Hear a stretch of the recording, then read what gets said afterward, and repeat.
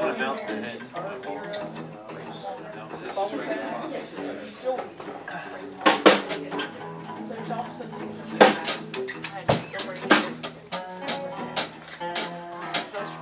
Well, thank you all for coming out tonight. Hopefully a few more will dribble in here, and we'll have a couple more people out to see these guys tonight.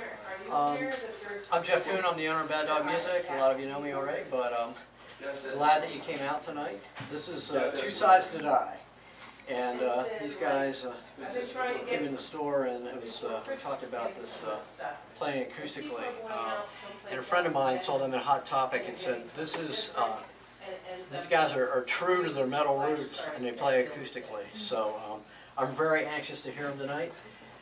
We support this concert series by your contributions, your donations. There's a big jar over there on the table. Looks like the guys have some products over there to sell, or you're selling your CDs and things over there? Yeah. T-shirts and things like that. So don't put, if you want to buy something, don't put that in the contribution jar. The contribution jar is for the stage and also for the guys. But if you want to buy something that they have for sale, see them personally.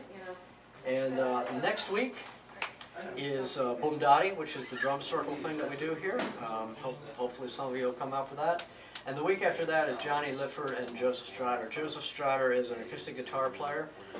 Recently won a NAMI Award for Best New Native American Artist. NAMI is the Native American Music Awards. And Johnny Lifford is from Iowa. He is traveling around doing native flute.